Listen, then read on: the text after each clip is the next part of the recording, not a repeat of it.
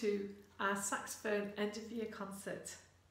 The Royal College of Music Junior Department, Saxophone Ensemble and Saxophone Quartet have worked on 5 projects, each exploring ensemble music making in a different way.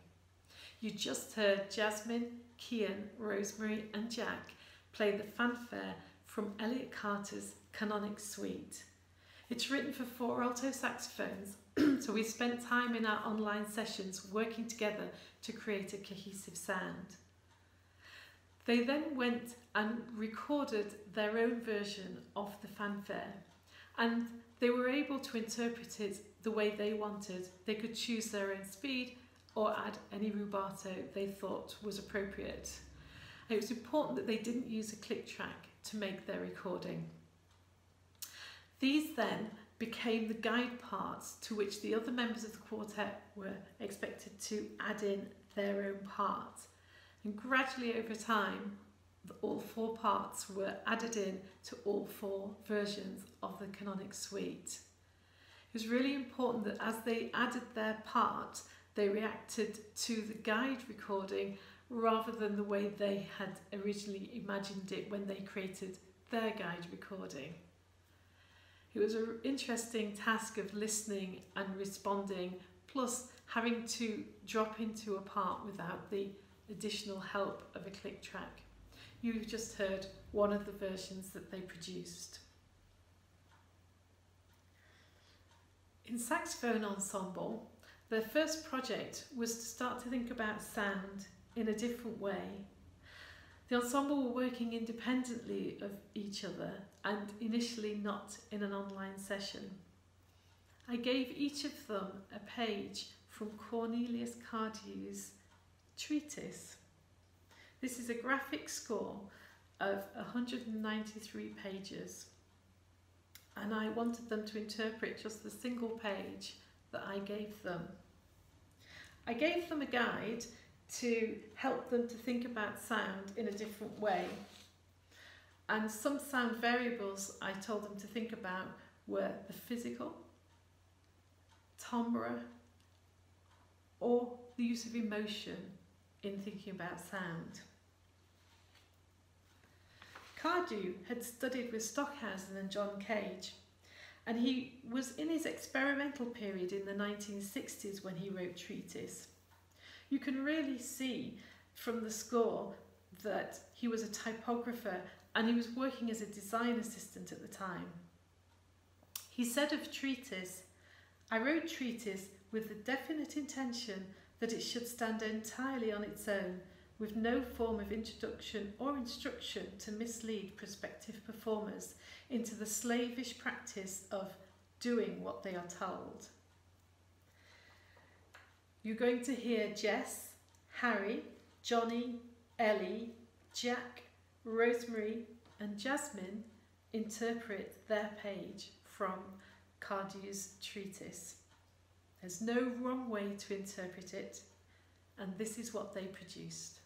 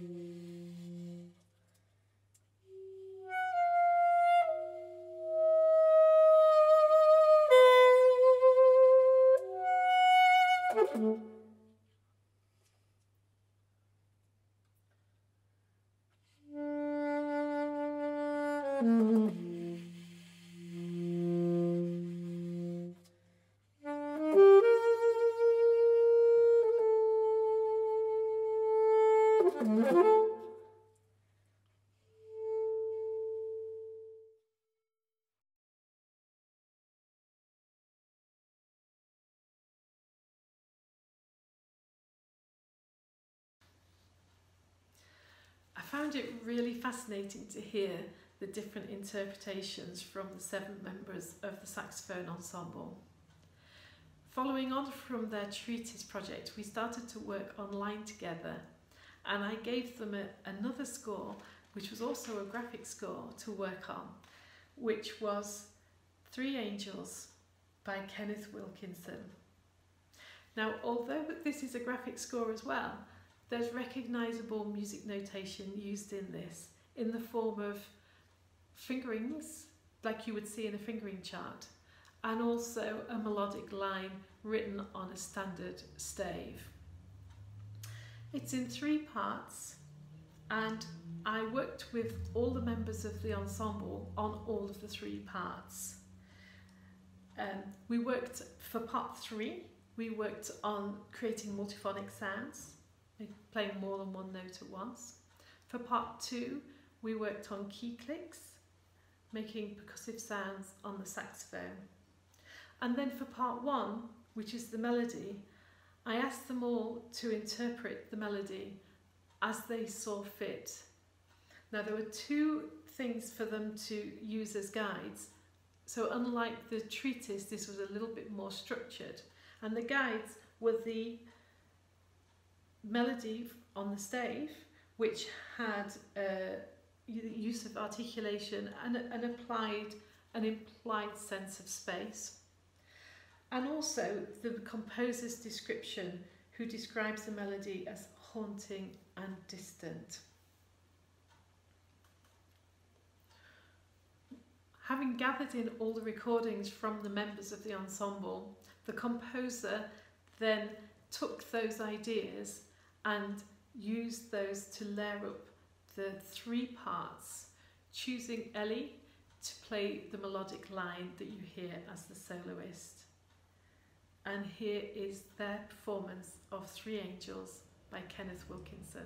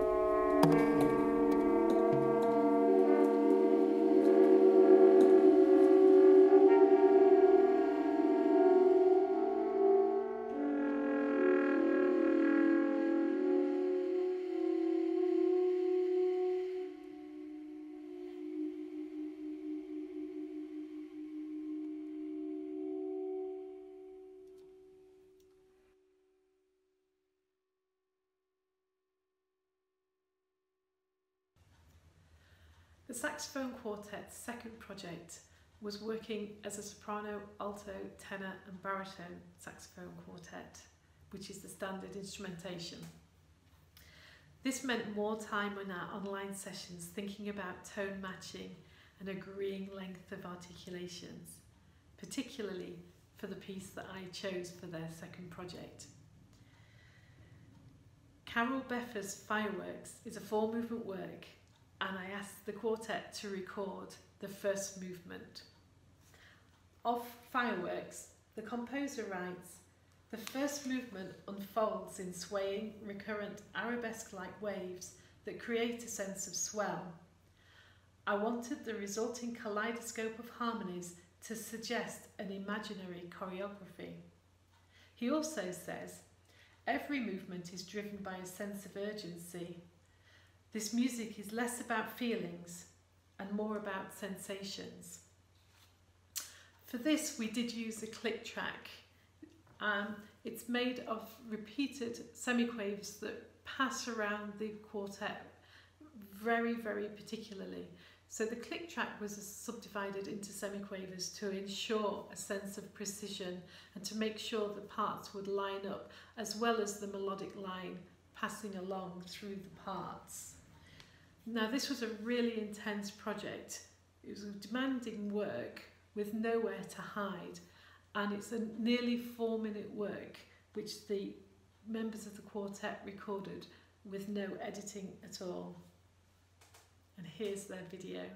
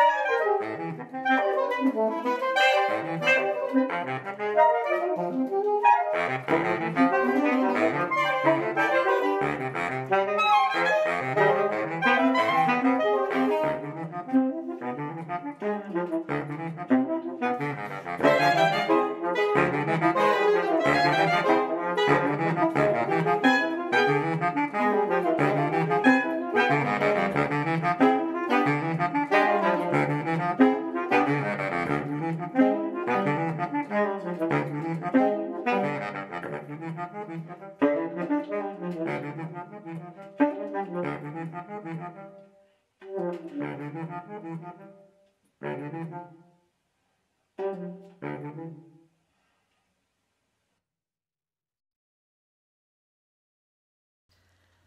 Saxophone Quartet can be very proud of their performance of Fireworks. It's been an unusual summer term, but I've been very impressed with the way my students have worked together online to listen and to discuss, and then work independently to create their recordings.